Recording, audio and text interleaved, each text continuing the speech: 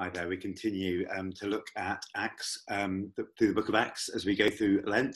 And we're now on Acts chapter 8. Acts chapter 8, I think, is quite an exciting passage. And maybe if you want to have open your Bible at the passage, maybe put your finger in the Bible to Acts chapter 8, just so that you can keep on referring to it. Maybe if you've not read it, have a read, pause the video, have a read, and then replay it. It starts off, as we said, with Saul approving of what has happened, approving of the murder of Stephen for following and loving and obeying Jesus. And after Stephen has made a powerful and vehement defense of his faith, and not just a defense of his faith, but explaining to the people there that Jesus really was the Messiah. Jesus is God's fulfillment of the Old Testament. Jesus is God's fulfillment of the plan of God for salvation. And so, and then we see some interesting things happen. We see that that Saul begins to, well, first of all, we see Stephen getting buried in verse 2, and then we see Saul wanting to destroy the church, going from house to house, putting people in prison. There's the persecution is starting to really crank up a new level. You've seen from a little bit of the key leaders getting into some trouble, to deliberately targeting people, to murder. And now people are being put in prison.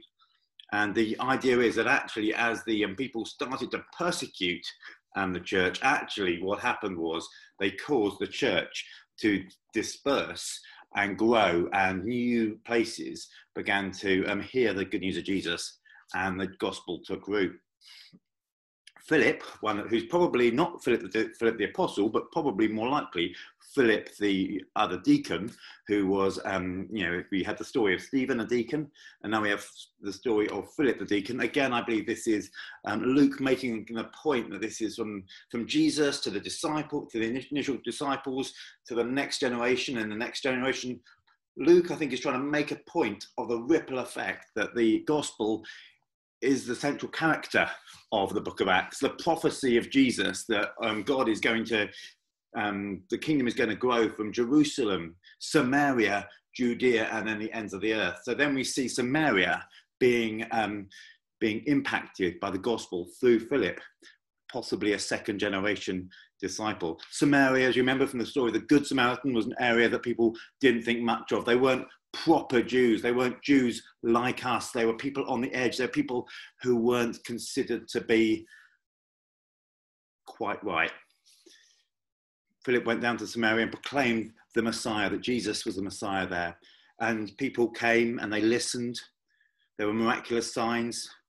People had demons delivered, and there were many paralyzed and lame and healings. It was an amazing time of just fruitfulness and God doing amazing things. And then we have a little story which is often skipped over when we talk about Acts chapter 8. And that's Simon the sorcerer, a guy who's so excited by what he sees that he wants to follow Simon. He wants to follow Philip. But he doesn't quite get it. He still doesn't quite understand. I mean, people are being baptized in the name of Jesus. You know, that idea about dying to old life, dying to their past and rising to new life in Jesus.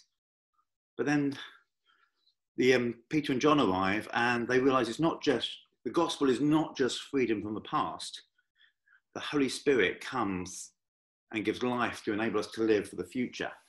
But the important thing here is it's not just a theological idea that changes people. God's Holy Spirit's power is changing them.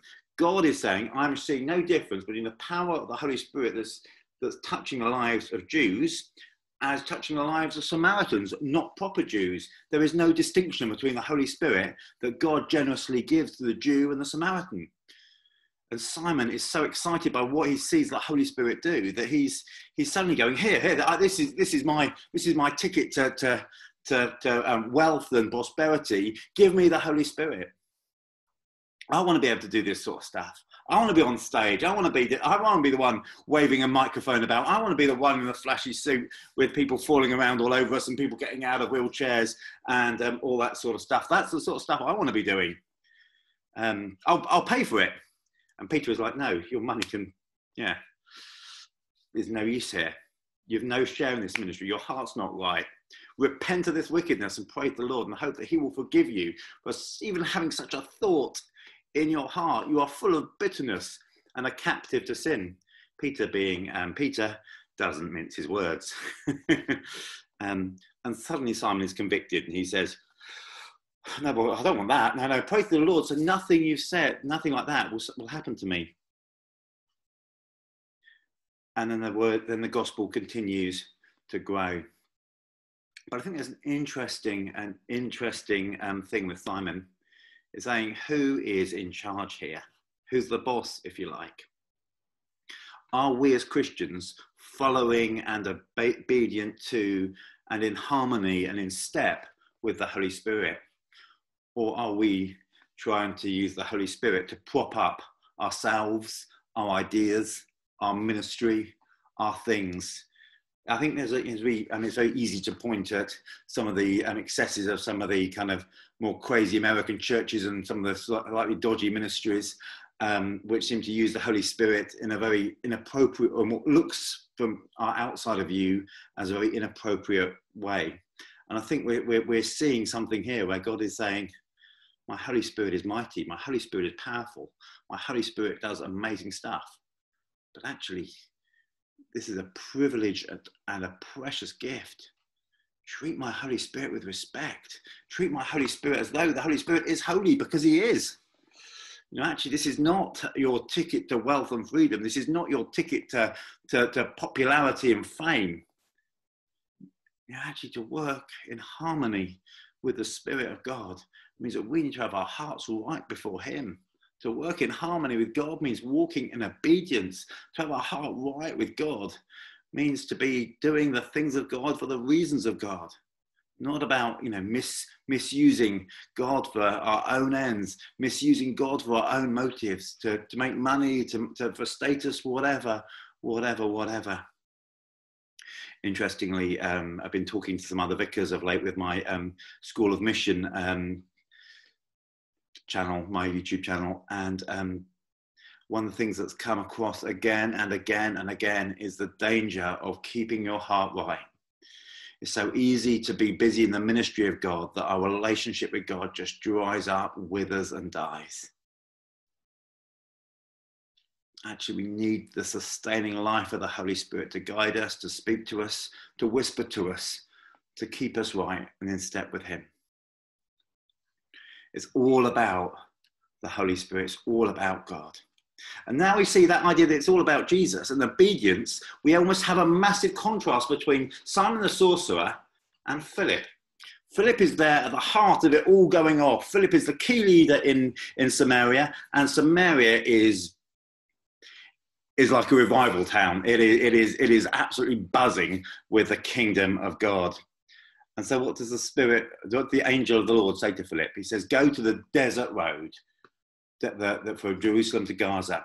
Go from this place of fruitfulness to go into the wilderness. To leave the people, the projects, the fame, the buzz, the everything, to go where there appears to be nobody and nothing. And that must have been a hard call. He must be like, I don't want to leave here. I've got my friends here. I'm seeing stuff happen. Surely you want me here, God, because I'm the key person. I'm the main leader. I'm the one in charge. This is all my ministry. But yet he's obedient and he goes to the desert. He also goes at the hottest time of the day. He also doesn't seem to do as I would possibly do, procrastinate and faff and time kill and take a long time to get from Jerusalem from Samaria to the desert. He seems to hear the word of this angel of the Lord and go straight away. Angel also can be translated messenger, either way. And he starts out and he meets an Ethiopian eunuch who's evidently a kind of key official for it says Candice in some translation, or Candake in the NIV, who's the queen of the Ethiopians. And the Spirit tells Philip to go and run by the chariot. And as he's running by the chariot, he asks what are you reading? The guy's reading Isaiah the prophet. He says, do you understand what you're reading? And the guy says, how can I, unless someone explains it to me? So he invited Philip to come and sit with him. And here he has this amazing passage from Isaiah that's talking about Jesus, saying he was like like a sheep to the slaughter, like a lamb before its shearer is silent. So he did not open his mouth. In his humiliation, he was deprived of justice. Who can speak of his descendants? For his life was taken from the earth. The eunuch asked Philip, tell me, please, whom is this prophet talking about, himself or someone else? So Philip began with this very passage of scripture and told him the good news about Jesus. I heard someone say that there's something amazing about Philip's obedience and God's timing. Because Isaiah 53, if you're talking about Jesus, is not a bad place to start. Isaiah 52 or Isaiah 54 is a little bit harder work. Philip could have still done it and God would have still opened the door. I'm not saying that. But actually, Philip arrived at the moment the guy was asking the question.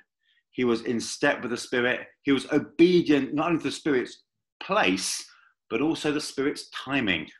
He was prepared to go and run at the hottest part of the day alongside a chariot, which was going probably a lot faster than walking pace, and ask a stranger, did he know what he was doing? It was a simple question, a question we could probably all ask, but yet he was prepared to be in the right place, to do the right thing, and to ask a simple question. And that caused the guy to come and explore the claims of Jesus. And interestingly, something very radical happened there as well. The gospel appearing to Gentiles. This is the first clear Gentile who is baptized. As the Gentile hears the good news of Jesus, he says, what can stop me being baptized? Well, actually, if you read the Old Testament quite a lot, he's not Jewish. He's defiled because he's been castrated. And yet, so clearly, God is at work through Philip and working in the eunuch's life. As they came out of the water, Philip went and the eunuch returned back to Ethiopia. But it is believed that this eunuch took the gospel message of Jesus right to another continent. Philip's obedience with the one person, we believed, changed Africa, changed many people's lives. That one person can change the lives of many. I just want to end with a little story. It's probably a story you may have heard before. I don't know if anyone has heard of the name of a guy called Mordecai Ham. Interesting guy, a fiery preacher. Actually had like a lot of these guys, he said some amazing things and he said some truly horrific things. But there were some girls who wanted to hear this fiery preacher and they wanted to get a little group together, and they had a little group and they thought, well, how are we going to get there? And so they asked this guy, Billy, if he would help them by driving the van. And so this guy, Bill, drove a van to hear this fiery preacher, Mordecai Ham, preach with a few girls and a few friends along the way. And that evening, Billy Graham was converted. And Billy Graham has spoken to arguably more people on earth about Jesus than anyone since the New Testament times, packing stadiums like Wembley Stadium and others full of people hearing a clear presentation of the gospel. That one person changed many people's lives. That one conversation that Philip had with the Ethiopian was significant. So often we think, oh, well, I've just had a little chat with somebody about this or a little chat there. We often don't realize the significance of the things we've said or things we've done. But the Bible says, do not despise the day of small things. One conversation we may have completely forgotten about may have been life-changing for somebody and may have had ripples that have gone for miles in eternity. We don't know. The only thing God calls us to be is not successful, is not to be fruitful. It is to be fruitful, but most of all, it is to be obedient, to do what Jesus tells us, to be where Jesus tells us, to do the things he tells us, and to talk to the people he gives us. So let's be like Philip, obedient and in tune and in harmony with the Holy Spirit, rather than like Simon, seeing what the Holy Spirit does, but wanting to do it our way, not God's way. A very simple choice. We used to do an assembly like this. I don't know, maybe it's a little bit oversimplistic, but we used to have a 2 branches of a signpost, one way with an arrow saying God's way, and one way with an arrow saying our way, and asking which way do we want to go, God's way or our own way? Because God's way, even if we don't always understand it, even if we don't always get it, even if it seems hard and difficult, and it often does, often feels like going into the wilderness at the hottest time of the day, is the way that is fruitful, is the way that brings life, is the right way, and is the future.